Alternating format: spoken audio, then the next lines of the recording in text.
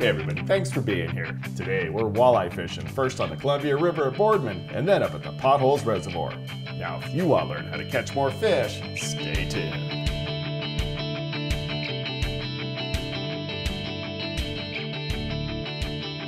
I'm Justin Wolf, and this is Angler West Television.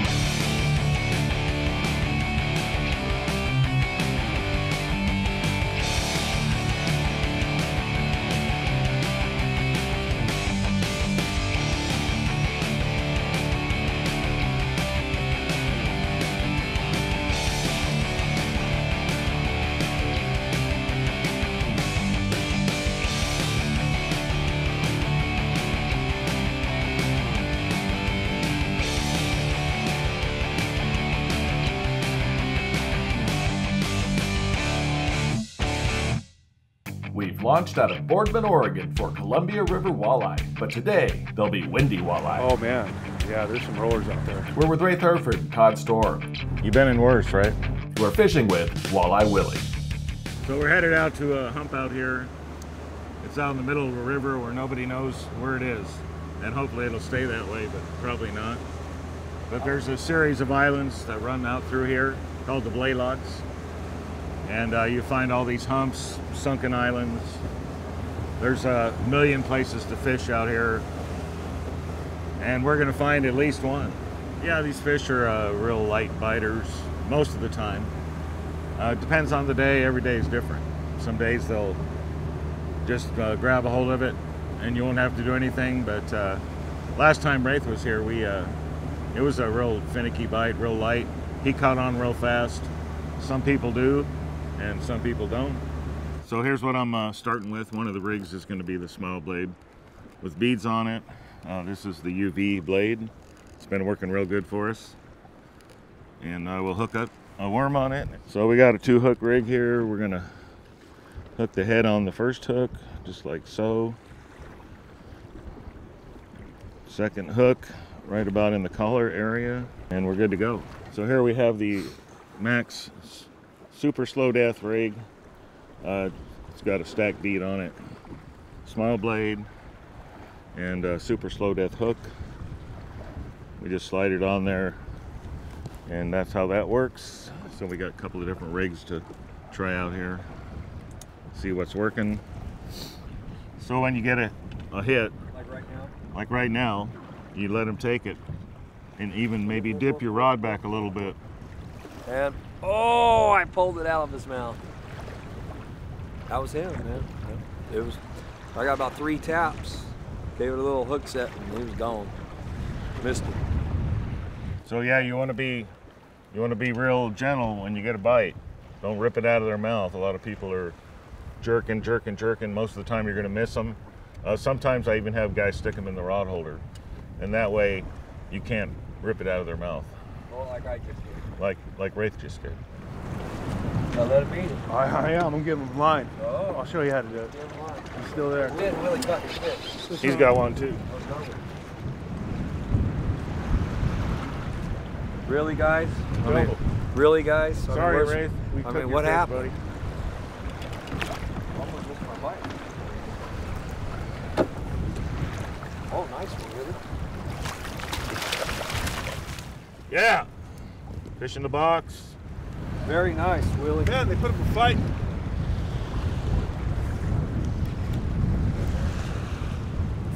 Net. Yeah, my first eye, man. Good Look job, at that. Toddy. That's a smallmouth. Oh, it is a smallmouth. Of course it is. I love smallmouth. Smallie. Yeah, nice little smallie. Good job, baby. We've been catching a few smallmouth. Not a lot right now, but as the season goes on, we'll be catching, 100 a day, some days. We try not to, but they're in here, so you can't help it. Okay, worm 101. So this is the super slow death That's a nice hook. Yeah, smile blade rig. And all we do is go through the head, slide it up, and sometimes I use the whole worm.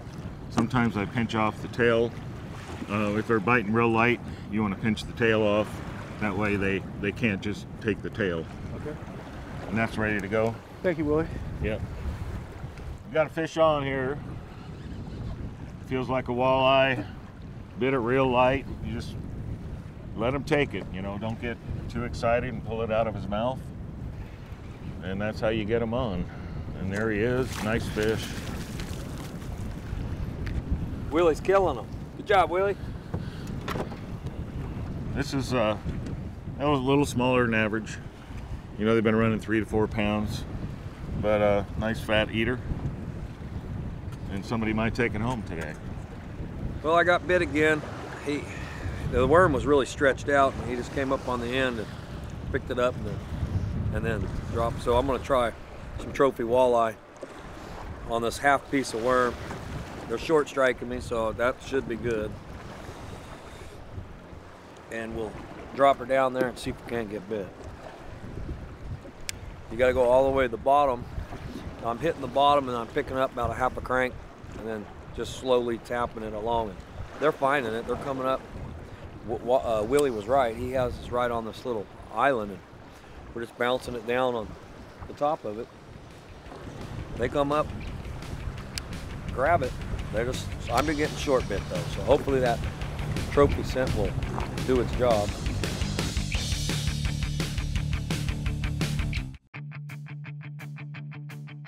Welcome back to the Columbia River. I'm Justin Wolf. We've got windy conditions to work with, but the walleye are going in the box anyway. So, Willie, is this kind of their summer transition area where they come to? Yeah, this is just started getting good a couple of weeks ago. I noticed last time, Willie, we were fishing in 8-10 feet of water. This time, we're 18-20 feet of water. Is it time of year, or is it's just where they're at today? So a lot of it has to do with the current flow. You know, they like not a real big current, just a slight current, but that's kind of where they're going to stack up. And of course, where the bait fish are is where you're going to find the fish. I hadn't had a bite in like a half a drift, and I went down and put trophy walleye, one little drop. I just put one little drop on, and boom, I'm on.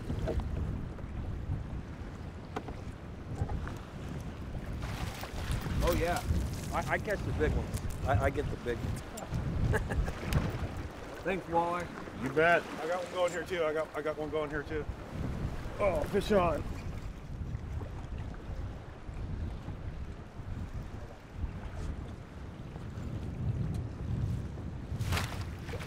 Hey, got your walleye, Toddy. Yeah. Now I got it off the bucket list. Let's see what it looks like here. Nice fish. So there we caught a fish on the super slow death smile blade rig, and it took it way down there. Oh yeah. It wanted that thing bad. So I am going to have to get my handy pliers. Yeah, first walleye off the bucket list. He's probably about almost 2 pounds. Nice fish. So I got to do some major surgery on this thing. Out here, what do they mainly feed on? Right now we're catching them because they're feeding on the lamprey eels. The smaller eels are coming down river. They come up and spawn and then they move down.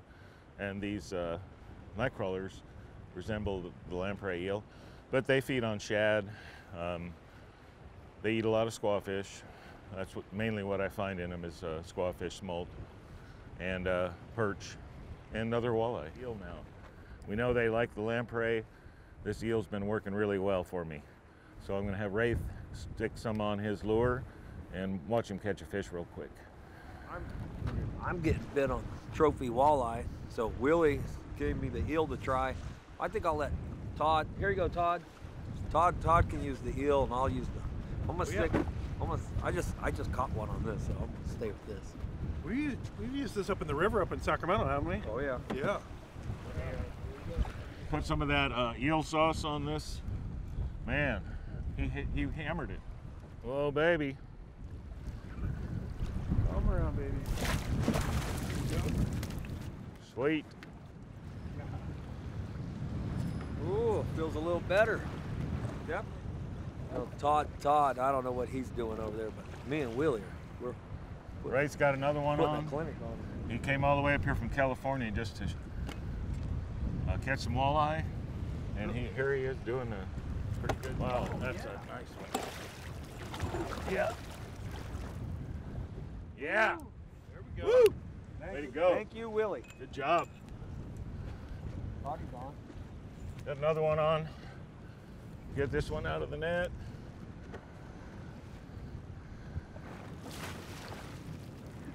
Oh, baby. Good job. Yeah. All right. Man. Way to go, man. Yeah. Cool. Look at these two great fish we just caught. Man, this is how you're supposed to do it, and this is how we're doing it. And we're going to keep going and keep catching. And our Procure is working great. It's on fire. Doubles. There we go. Got a baby lure?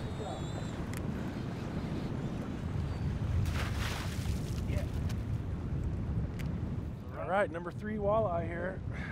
Oh, it's a nice one.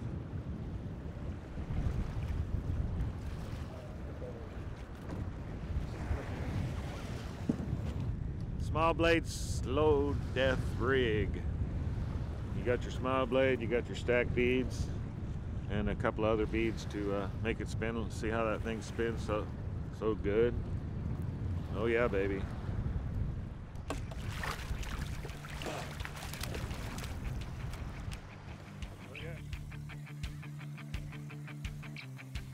Yeah, I've always heard that walleye is pretty good eating. We got about, I don't know, about 12, 13 pounds. And then we got the cheeks, really nice here. Here's the delicacy right here.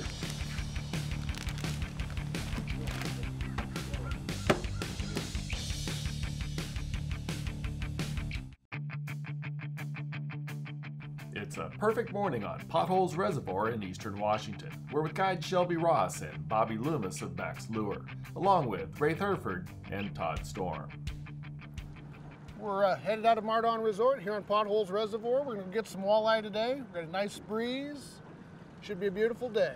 We're going to start on a weed line that's produced a bunch of our fish the last 2 days and a bunch of our fish the last couple years. And we'll start there, see if they're still there. We had a big breeze last night. We had 25+ mile-an-hour wind, so we'll see if they moved around on us or if they're still right where they were when we left them yesterday, and we'll go get them. So the walleye are post-spawn. It's late June. They're just basically eating everything they can catch. There's tons of bait fish, the newly spawned walleye, perch, largemouth, smallmouth, all the little bait fish that are yay big are in these weed patches for cover, and the walleye are right behind them, eating them out of house and home. So we're fishing a slow death rig with the night crawler that's spinning, it's rotating. Every time you go down, you want to make sure you have that spin. If you don't have that spin, we need to adjust your bait, and you want to make sure that that leader is not wrapped around the weight so that swivel can spin freely, otherwise it starts twisting up your leader. And then with your thumb, just enough line to hit the bottom. It's 9 foot deep. You just want to just barely tick along the bottom. When the fish hits, you got to force yourself not to do the normal human nature thing of just yarding on it. You got to let them eat it long enough to get to that hook. When they load the rod tip, when your weight feels twice as heavy, nice smooth forward pull and reel. On any of my trolling applications, I always run a smile blade up on top of my swivels. Basically, what you're doing is just adding a little more added attraction. Now, like what Shelby's got going on today, everything's a little bit on the minimal side, so it might be a little bit too much. We'll find out. But I'm going to start out with one of our setups with the same slow death rig, thread it the same way, but with a few beads and a smile blade. It emulates one of the different forage bases in the system here. You've got everything from crawdads to small bait fish, mud minnows, sculpin, you name it, they got them in here. So you try to mimic those colors or what that forage base is that the fish are looking for. Hey Bobby, these beads UV? Yeah. Because we got the Angler West tool here. It's got a UV light right in front of it. So we can just hit these, look at that. Oh yeah. Hit those up. Absolutely. Yeah, I got a glow bead on top of everything. Yeah. almost all of our products are walleye products. I like putting a glow bead up on top, you know, underneath the smile blade, because it gives it that strobe light almost effect. Just a little extra, right? A little extra, absolutely. Yeah, use everything to your benefit. That's cool. Neat lake. Glad to be somewhere different, doing different things. It's a really neat lake. I like it. I like the way they're working. They got a big horseshoe weed edge here, and he's just working right along the edge of them. Yeah, it looks like it should be fun. I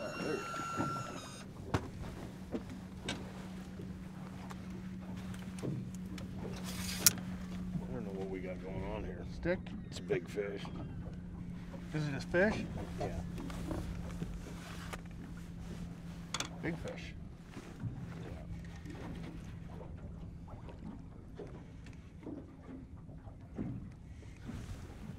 Good fish.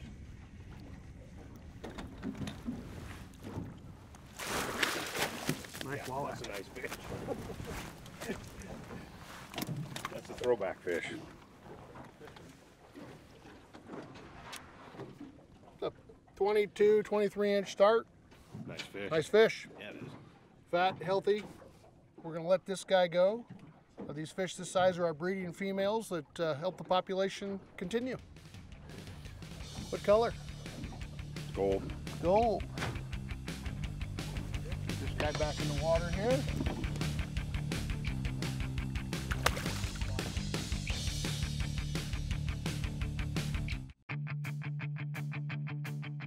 Welcome back to Potholes Reservoir. I'm Justin Wolf. Potholes is known for its great walleye fishing, and today we've started off with a big, beautiful female that fell for a gold smile blade, which may be the answer today. Well, the gold smile blade, like I said, you're emulating some type of forage base in here, which is most likely like a mud minnow type pattern or something that these fish are feeding on. Or a walleye. What's that? Or a walleye. Or yeah, your small walleye. I mean, you've got a number of different things to look in that realm.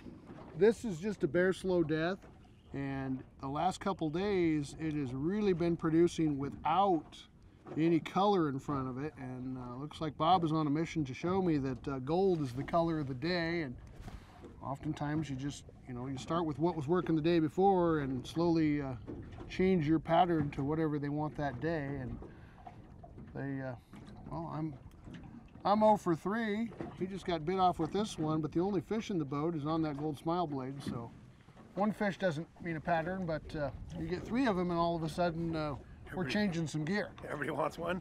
Yeah.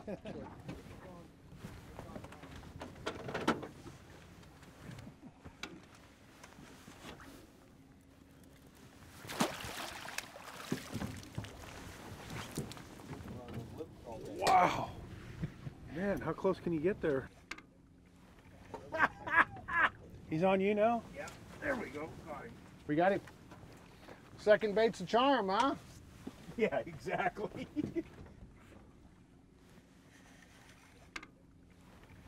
Nice fish.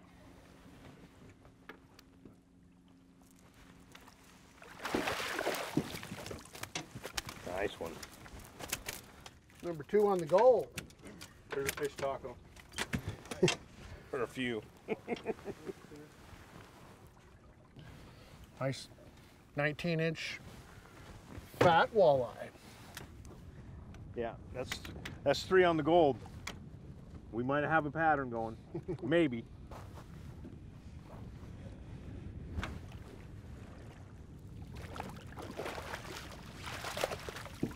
Dinner size fish.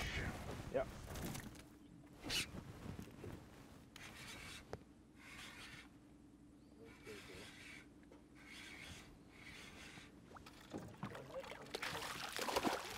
Look at it. Yeah.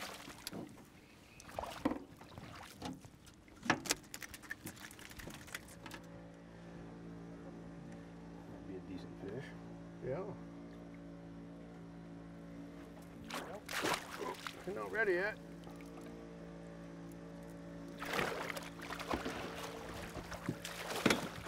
It's not a bass. No, it's not.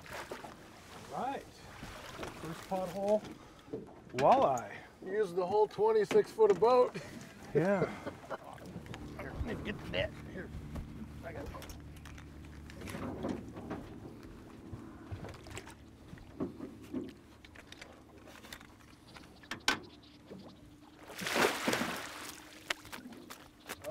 chunky. Nice fish. Oh, looks like I got the big one again, Todd. Right on. You've been on there for a little bit. That's the thing about these, you know, you'll sit there and you'll look like what he had. That fish is sitting there pecking on it, and you think that fish is just following and pecking on it. Hell, they probably had it in his mouth, you know, and they swim right with it. They'll just stay with it, no tension, no nothing, but just you can feel them chewing on the whole thing. All right, I'm going to demonstrate how to fillet a walleye here. It's a nice 19-inch fish. Fish this big, there's plenty enough meat in the cheek to make it worthwhile to get it out, so we'll do it first.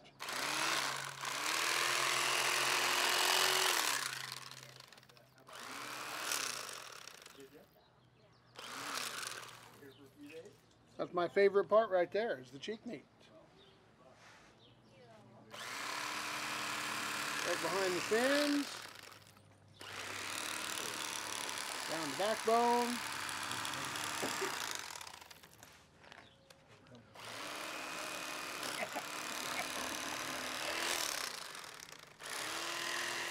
So we've got the fillet off here now.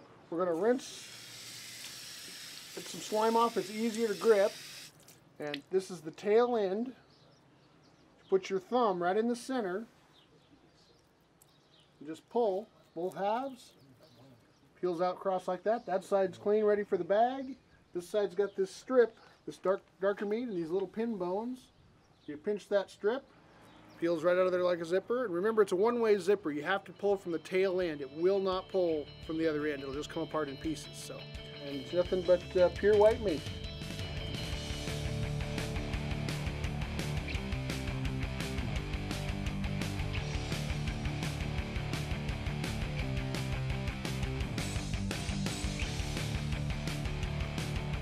Hey, thanks for watching today's episode. You know, without the support of the sponsors, the show would not be possible. So please thank them when you can. Now, get out there and do some great fishing.